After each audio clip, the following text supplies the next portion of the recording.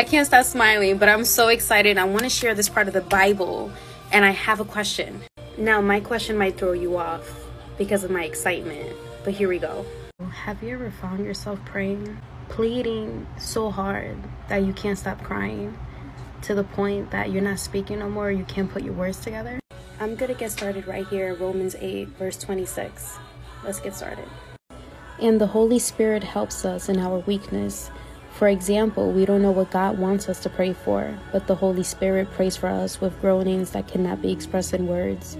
And the Father who knows all hearts knows what the Spirit is saying, for the Spirit pleads for us believers in harmony with God's own will.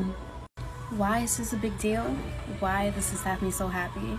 When I first read this, I cried. I sobbed like a baby because I felt so loved. I feel so grateful, so thankful. God is so good. This is what I'm trying to tell you.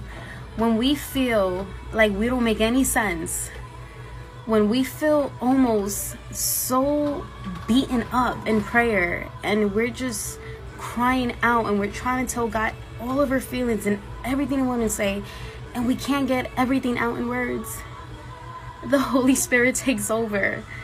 And I just want to share that this is amazing news because we have the best support system within us. And if this happens to you, you know He's working within you.